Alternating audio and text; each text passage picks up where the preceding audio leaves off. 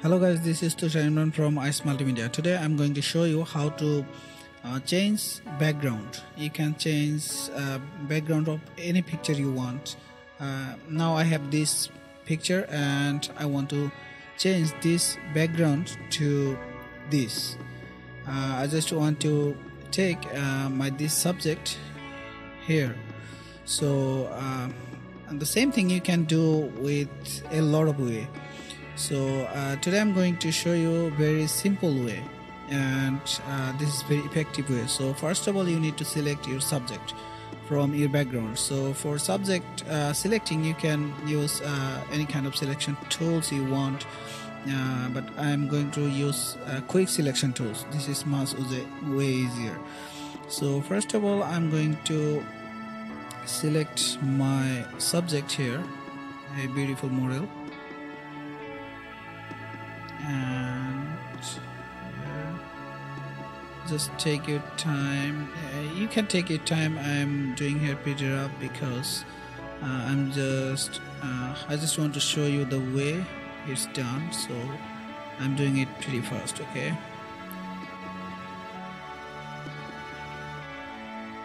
here is almost good selection. My picture is not very high resolution, so this picture is very hard to select because always high resolution picture is much way easier to select or work with,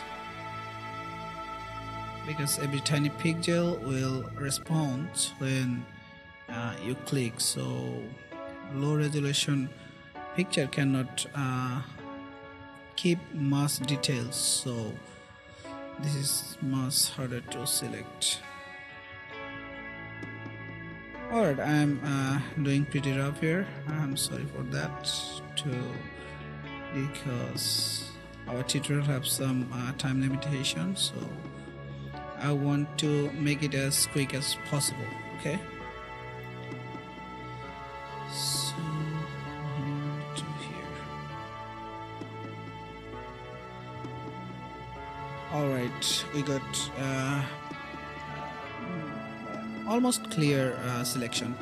Now we have some fine hair. So how we will select our fine hair? To select fine hair is very complicated if you are using any kind of selection tools. So what you need to do is use exact the same tools what you need. So to select fine hair, you need to use refine as tool. What you will get here, what you will get from select and mask and select onion skin. Anyway, I am using Adobe Photoshop CC 2017. If you are using earlier version, you will get something called refined as. Okay, and this update version, it's called select and mask or whatever. And now this middle point, it is refined as tools. Okay, so just select these tools and brush over your fine hair. Okay, you can change opacity to see what is behind you, or you can just, it is good to take a little bit of opacity to see what the backside of your subject, so you can select your subject and something else. Okay, so now here pretty much same.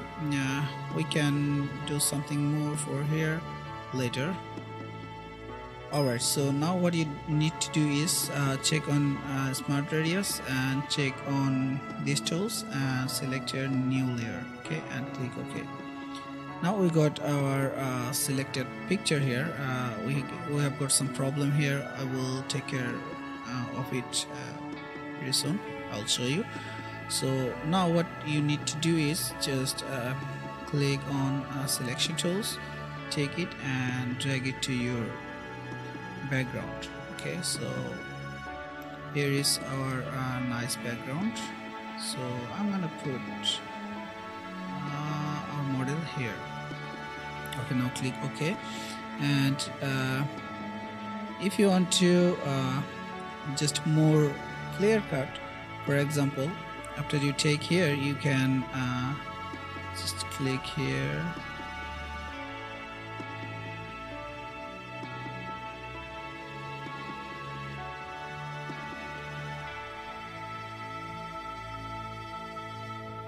I'm sorry for a low resolution picture. This is much harder to work with.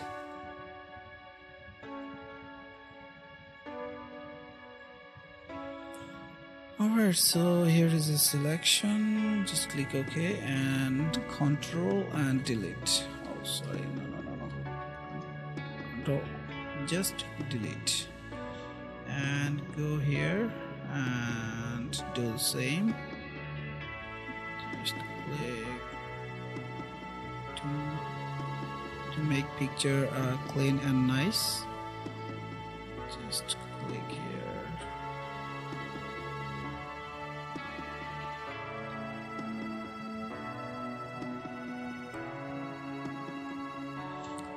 Okay, zoom out, press delete, and again zoom in. Ctrl plus is your zooming shortcut.